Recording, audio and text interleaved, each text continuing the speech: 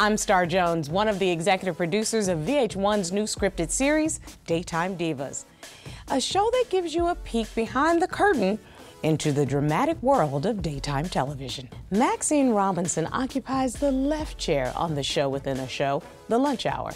It's the moderator's chair, the seat of power, and she proudly proclaims it in the show's open.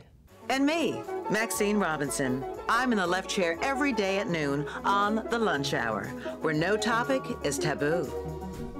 We have a phrase about the left chair, which is featured prominently in our show, and that is the coveted chair.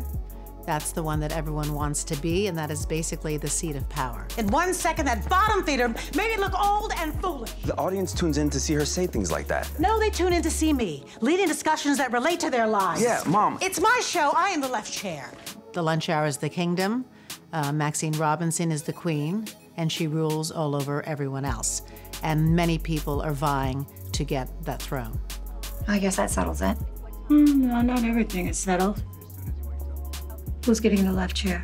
So with Mo, she, I think, wants to hold a better position than what she holds, but she would love to be in first chair, but she isn't, and I think she's doing everything in her possible way to get in that first chair. Yes, I am back.